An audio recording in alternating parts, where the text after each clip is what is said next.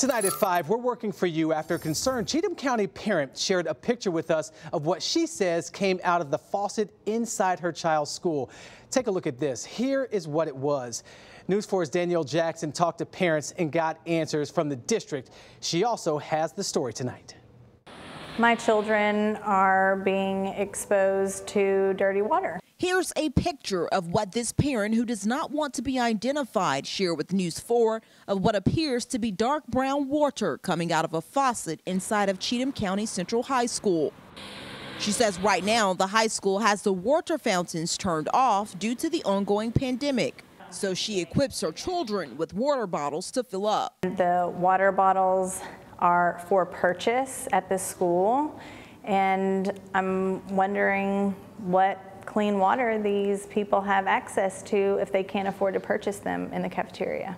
When she saw the evidence of the water Tuesday, she says she couldn't help but think of contamination. Bacteria, all kinds of contamination, diseases, just something that people in our area should not have to deal with. And if they knew it was happening, why wasn't it fixed sooner? We took those concerns to the school district this afternoon. A spokesperson says the maintenance staff is looking into this situation. They're actively trying to figure out the cause and correct it.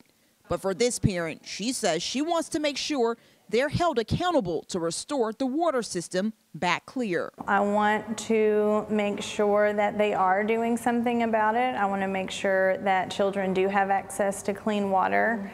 I am full of grace and want to understand that things happen, but I also need them to understand that we're watching and we're going to make sure our children are taken care of. In Cheatham County, I'm Danielle Jackson, News 4 Nashville.